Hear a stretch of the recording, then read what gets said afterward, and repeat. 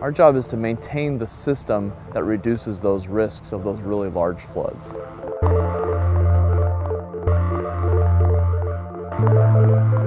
So many people don't realize that a major part of our mission is flood control.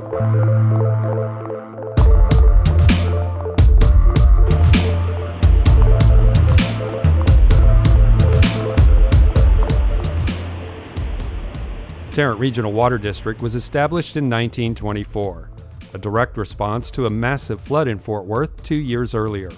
Our missions: water supply and flood control.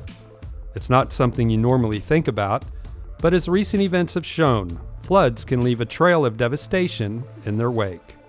So this is a story about our flood control program and the things we're doing to manage the risk, protect life, and safeguard property along the Trinity River. An important distinction here: we're not talking about the flooding you might see on city streets. When the district thinks about flood control, we're thinking about the river. Those larger events that get out of the river banks and out into the floodplains that can affect people's homes. Now, you can get flooding in the city along the streets that can affect people's homes, but really our domain is on the river, along the lakes. And our job is really to reduce the risk that those floods can harm people or businesses, can make it difficult for emergency management personnel to get around and get to the people that need help. The district's flood management system relies on reservoirs in the constructed floodway that runs through the heart of Fort Worth. We began to build water supply reservoirs that also acted as flood control reservoirs as the Fort Worth population continued to grow. Bridgeport and Eagle Mountain, when they were first built, they were some of the earliest multi-purpose reservoirs in the country. These two reservoirs are located on the west fork of the Trinity River, upstream of Fort Worth, and they can be lifesavers when heavy downpours arrive. And so that's what we do, is we capture that water in the reservoirs temporarily and then release it downstream. So it reduces the peak flow, which then works in conjunction with the levee system so we don't overtop the levees. Although we do have flowage easements for temporary storage, our reservoirs do have storage challenges because of where homes were built before zoning rules were established. And sometimes it's a balancing act to keep lakeside homes from flooding. The West Fork system, unfortunately, we didn't have any zoning powers. So up until counties had zoning authority, homes were able to be built within the 5-year floodplain. So some homes do see damage on occasion. We try to balance the amount of damage versus the downstream effects. And it's always a give and take operation. It's an operation that includes a command center to monitor inflows and reservoir releases 24/7, keep the public informed, and share vital information with the National Weather Service until the flood threat passes. Public safety is another major concern that influences how much water is released downstream. One of the biggest factors we're concerned with is public safety. That there's a number of county roads and bridges that again would flood if we release too much water. So we really try to balance how much we release with that flooding so that we don't impact the public safety operations that go on during flood events.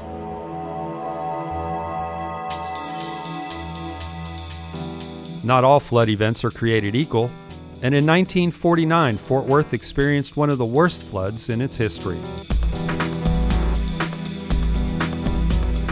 I remember well, I was a youngster, of course, back then, when the flood of '49 in Fort Worth, and what the impact that had. I remember distinctly going with my father 2 or 3 places. One was to Colonial Country Club, which of course he built, and it was totally underwater. There were workers out there hanging from the trees, holding on for dear life.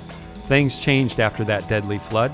The United States Army Corps of Engineers stepped in, and in the 1950s designed the floodway we see today. It was built by the Corps in the 1960s and early 70s, but it's up to the Water District to operate and maintain. At 27 miles long, it's a huge task for sure. So the Army Corps of Engineers came in and built the floodway, with the district serving as local sponsor, which means the district owns all the property, we own all the easements, and we provide the operation and maintenance of it, with some oversight from the Army Corps of Engineers, again to maintain that level of protection that was in the original design. Maintaining the integrity of the floodway has a lot of moving parts.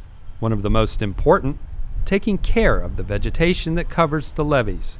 It may not seem like a big deal, but that grass is the armor that keeps the soil in place. So one of the most labor-intensive items that we do on the floodway, second to vegetation maintenance, is the debris removal. In the last calendar year, we removed 58 tons by hand collection of litter on the Fort Worth Floodway.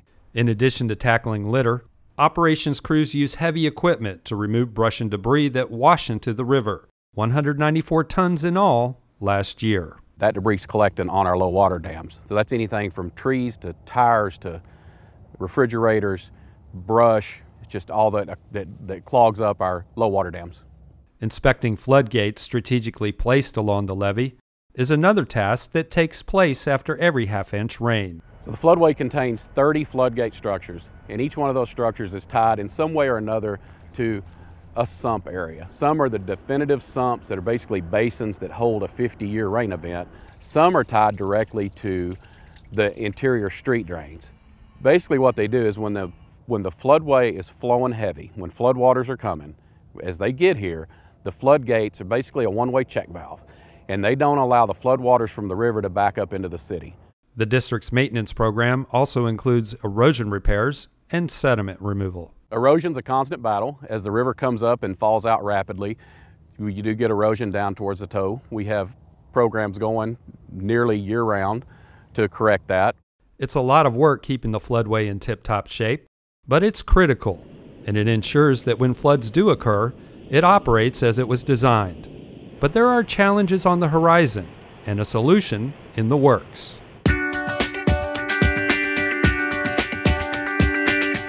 Due to increases in population, more than 500,000 people since the floodway was first designed, lots more water is flowing into the river. More people means more rooftops and concrete, and less ground for the water to soak into. But we are working with local entities to slow the flow. There's all sorts of ways where you can take that rainfall and instead of it hitting concrete and going straight to the river, there's ways of getting it to soak in where it is. The easiest ways are to have local storage where you have pervious swales that capture some of the water and slightly larger structures that, again, don't contain water for very long but allow the water to collect and then slowly be released rather than going into a stream all at one time. Adopting these practices, especially in newly developed areas, will help. But we've also been told by the Army Corps of Engineers that upgrades needed to happen. The choices involved raising the levees or rerouting the river. Instead of making a decision behind closed doors, we reached out to the public to see what they had to say. In 2001, community-wide, we held an enormous public input process, over 200 public meetings. And what the community generally said is, we recognize the river touches almost every one of our homes and our neighborhoods, but we would hope that our river could provide more for us. So we actually took that input, TRWD, worked with the Corps to go ahead and look at different options, vetted out those options, then took them back to the public. Huge 4-day process of input from the community. And with the different options laid before the community, they're the ones who chose the TRV plan, the Central City Project. What they chose was to go ahead and reroute our river in the near downtown area. Rerouting for us means actually provided 2,400 acres of neighborhoods the safety they needed from the floods we know are going to occur here. So you spoke, we listened, and what's known as the Central City Plan is now becoming a reality. You may have seen some of the construction north of downtown, which was set in motion about a decade ago. The massive undertaking is a joint venture and involves coordination between the Water District, the U.S. Army Corps of Engineers, the City of Fort Worth, and Tarrant County. It's a flood control project that will restore the same level of flood protection we had when the levees were originally designed. And we used a scale model the size of a football field to test it out. Here's how it works. The Central City Project is the federal project associated with rebuilding the federal floodway through the city of Fort Worth. Our purpose is to regain the same flood protection that we had originally when the project was designed back in the 50s. So right now what we have done is we've looked at the federal floodway. We found what we kind of call as a pinch point, or an area within the floodway where water is pinched down and slows up. That is where the Clear Fork and the West Fork of the Trinity come together and it makes that big bend in the river right immediately north of the courthouse in downtown Fort Worth. So what we're doing is we're building a bypass channel that bypasses that loop and that original confluence. We'll put in 3 gates. Those 3 gates then will close during a flood. By doing so, we've cut out that big loop, so we've let the water flow straight. Water flowing straight can go faster and stays lower than being backed up in a big loop where it has to take longer to go through. Because of the way we designed the project with the gates, we're not going in and rechannelizing or digging out a bunch of the river to try to create more flow capacity. For the first time, by rerouting our river, not only is our community safer, but now the community has fantastic access to the waterfront edge. In addition to better access to the river, there are plenty more benefits for the public to enjoy because of this project. In order to reduce impacts for folks downstream, we've created more valley storage. These are places that can store floodwater as it moves down the Trinity. And when it's not flooding, which is most of the time, you'll see parks or sports fields or even a restored forest habitat within Gateway Park. So we'll go from a community that lives near the river to actually one that's living on the river's edge. So something very different than we have today.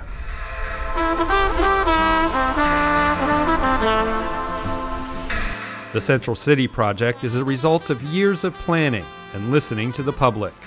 It offers residents and businesses an opportunity to reorient themselves to the Trinity, and it will allow for more development closer to the river. But more importantly, it helps us advance our flood protection mission to accommodate the region's anticipated growth. And so this project is a flood control project meant to manage that growth and return us to the level of protection that we had when these levees were originally built.